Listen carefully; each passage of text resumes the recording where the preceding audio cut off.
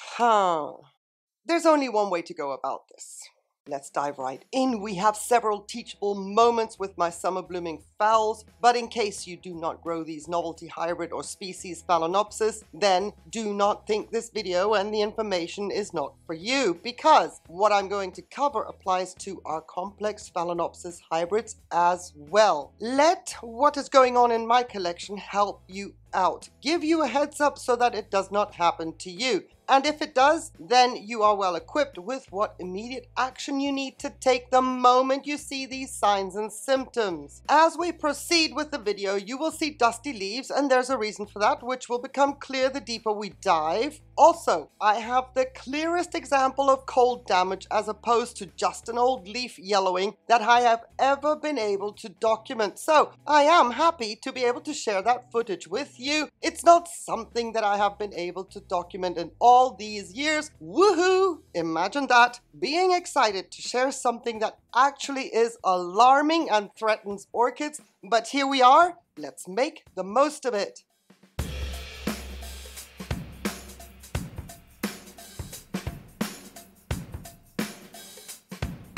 So kind of you to be on the other side of the intro. Thank you so much. I appreciate your time. As unfortunate that it is what we're going to see here, at least it will serve a purpose, and that makes me feel a lot better. But for the sake of my self-esteem, please give this video a thumbs up already and take a moment to subscribe to the channel if you haven't already done so. While this may appear to not be a good video to subscribe to a channel to, I can assure you that I grow my orchids without any form of supplemental light, nor do I heat my winter grow space, and for that reason, there are a lot of things that can happen to my orchids. Many things can go wrong, and it is that kind of decline that I'm able to share with you, which will benefit your orchid collection for the foreseeable future. If I don't get to document things in a timely manner, then based on what I just told you, know that I can speak on signs and symptoms because of the experiences for the past 3 winters not doing any supplementing. I believe the hands-on experience is valuable. And while I hate losing orchids, all I can say is at least the sacrifice may serve a purpose so that you won't lose your orchids. I sincerely hope it's not something you will ever be faced with, but never say never, and I hope that videos like these will outweigh the negative by being a positive force for all orchids out and about. One last thing though, to reach growers out and about, please share this video as well. The support is greatly appreciated, and who knows, it is possible that there is a grower that does not know they needed this information, then see the video and everything is clear, corrections can be made, and all will be well with the Phalaenopsis orchids for years to come. And as a result, you may have just gained yourself a very, very good friend, a grateful new friend.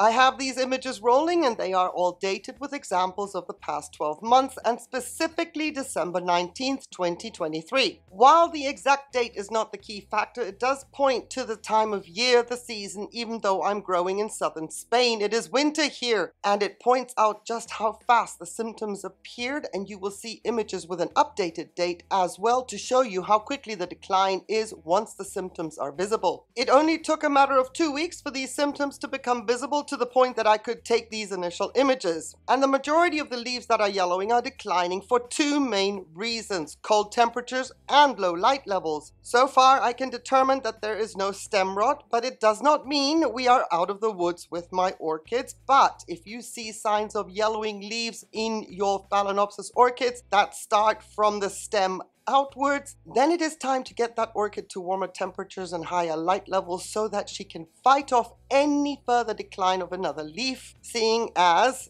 long as the decline is because of cold temperatures and lack of light, the orchid is needing the lower structures to continue to provide energy for the growing point.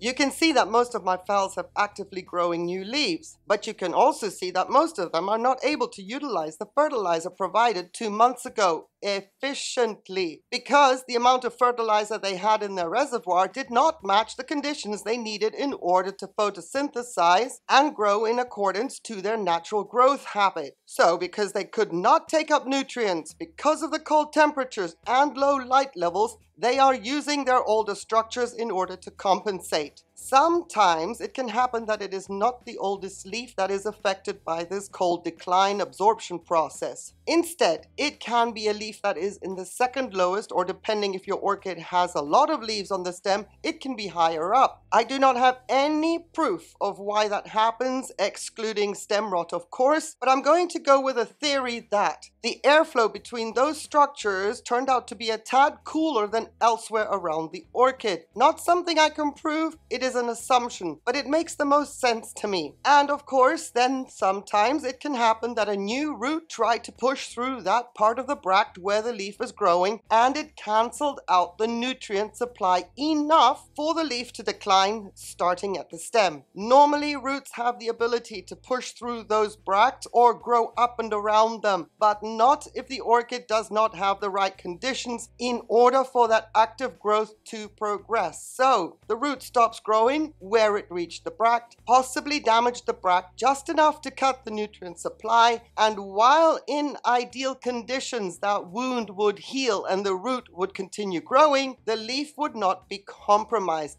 Instead, with colder temperatures, the wound stays open and vulnerable, the root doesn't grow, and it could be the onset of some form of rot.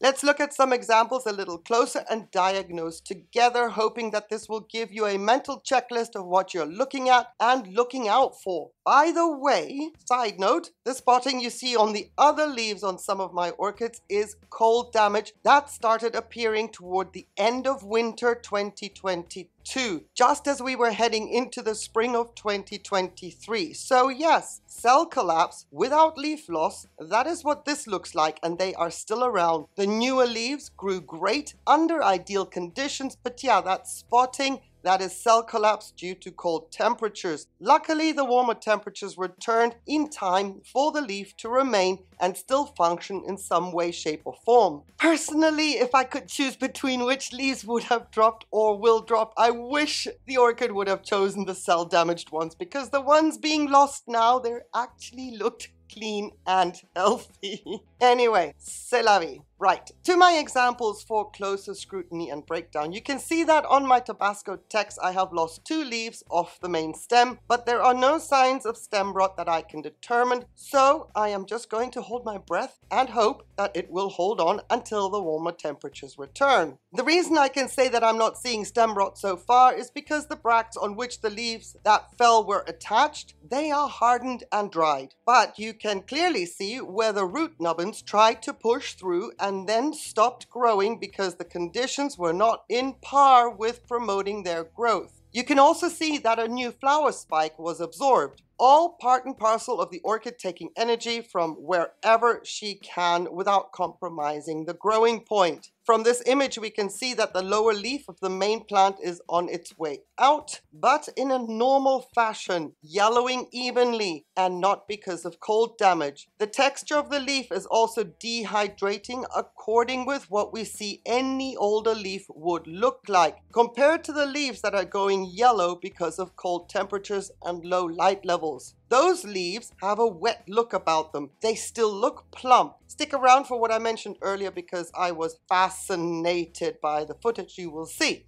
So let's go back to my Tabasco text because we haven't finished analyzing what's going on here. It grew a fantastic new side plant, which I was super thrilled about. However, that came at a cost, energy-wise. Again, the growing conditions deteriorated, so the main stem looks to be sacrificing itself for the newer, hopefully stronger plant. Now, we also know that a Phalaenopsis will grow a side plant if there's something wrong with the main stem, just to ensure the survival of its kind. Usually some form of rot would trigger that to happen. However, in this case, the side plant grew during a time of year that was ideal and not because of stem rot. So please do not jump to any conclusions just yet as to what is going on with this phal at this point in time. I don't want to jinx it. Now, a quick disclaimer. My Tabasco text can still develop stem rot and both plants will be lost. But what I'm showing you here and the purpose of this video is that this is not a stem rot incident, instead conditions related. Have a look at the image of my Violacea. In the winter of 22-23, it lost 2 leaves mid-stem, while the older leaves are still around. They don't look great, but they are still around. The new leaves that grew throughout the summer of 2023, they might be smaller, but they look normal, and I hope to keep it that way. Fingers crossed, but you can see that the loss of leaves mid-stem does not equate to stem rot, but cold influence. And the fact that a root could not push through the bract because of the lack of ideal conditions to promote the continued growth of those roots or root. Instead, it stalled, left a wound, and compromised the leaf at the bract, which in turn compromised nutrients to get to the leaf. In both examples, I have not removed the hardened bract for mere protection purposes. To keep the bract in place, if this were to happen to your phals, is to ensure a layer of protection from the cold temperatures to the cells around the stem. So that is intentional, and so far the hardened bracts are serving their purpose. I think I've shown plenty of examples for you to get an idea of what to be on the lookout for. Just one final thing before we go to the images of the state of the orchids now. See my Yin's Black Eagle? See the salt build up on that? Well, several months ago, I did an Epsom salt soak at 300 parts per million in the hopes that I could equip all my phals for the cold temperatures and low light levels to come. Note to self, for my Yin's Black Eagle, 300 parts per million were far too much. This orchid has not had any fertilizers since, and the reservoir is only filled with water at the moment. This orchid also already lost 2 of its lower leaves based on the conditions, so what we have left are the 2 leaves that grew in 2023. Fingers crossed that she will hold on for the coming months. And in order to combat the top layer of salt on the media, I am not going to flush because that could be a solution to the problem. But in my case, I'm not going to do that because I don't want any roots to suffer evaporative cooling side effects. All I'm going to do is remove the offensive salty leca beads and leave more space around the stem and the media to counteract too high humidity, which could put my orchid at risk of rot. Know that? No amount of airflow during cold conditions will help orchids out to prevent rot. Airflow without adequate heating has an additional cooling effect. That is what has to be avoided, especially in my case. The idea being, if you cannot heat your space adequately for your orchids that you have, then airflow is no bueno. Instead, reduce airflow and reduce the level of the media in your pot, and unfortunately, as in my case now, hope for the best. Fast forward 10 days and here we are with all the candidates again. I have not seen any stem rot yet, but let's look at something that is, in my opinion, super interesting. Remember when I tried to describe the watery look of the leaves, which show signs of decline because of the cold? Well, check this out. And I'm going to stop talking because this needs no commentary. Just watch.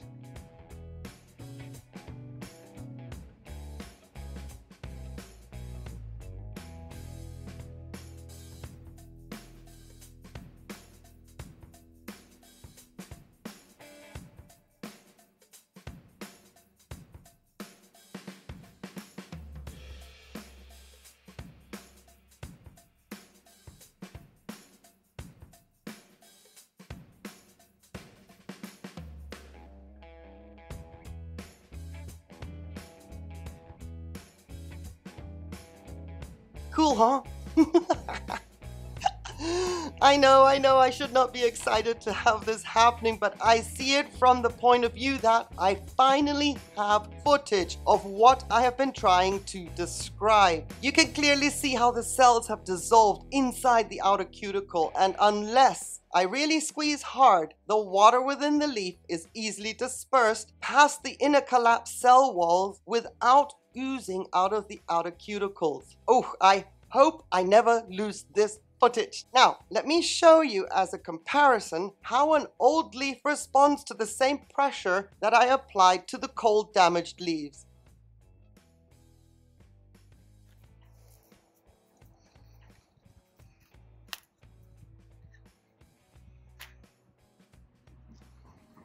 See how that just snaps? There is no inner cell wall damage. The leaf is sturdy. It is just an older leaf dying back, not because of cold winter temperatures or low light levels. I don't think the mic picked it up, but with every crack of the leaf, there was a clear, crisp, snapping sound.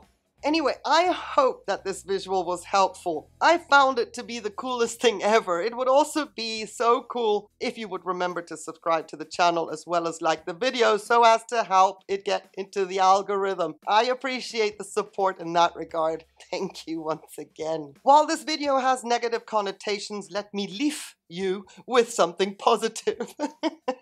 Pun intended. Get it? Get it? Anyway, thankfully my corner Serbi variety Chateladeae is holding on strong. I had one leaf go very early in the fall, but the roots unfortunately have stopped growing because yes, you guessed it, the conditions are less than ideal. So all this is self-preservation and I'm not pushing it. But can you tell what is not happening in this pot? I wish I could give you a moment and see what your replies would be, but this is... Anyway, moving on. There is no salt buildup, and she got 300 parts per million of Epsom salts at the same time as my Yin's Black Eagle did, and behold, she absorbed it all. Again, note to self for late summer 2024, pipe down on all the other fowls that have the salt buildup, and Lady Chateladeae is good with 300 parts per million. Now I have a question for you. After hearing all of this, do you know why my leaves are dusty? Why I'm not wiping down my leaves? If so, or if not, either way, let me know your thoughts in the comments and we can get into that in greater detail if need be. This video is already much longer than I had anticipated, but I hope it covered all the bases, providing you with information that will help you out moving forward.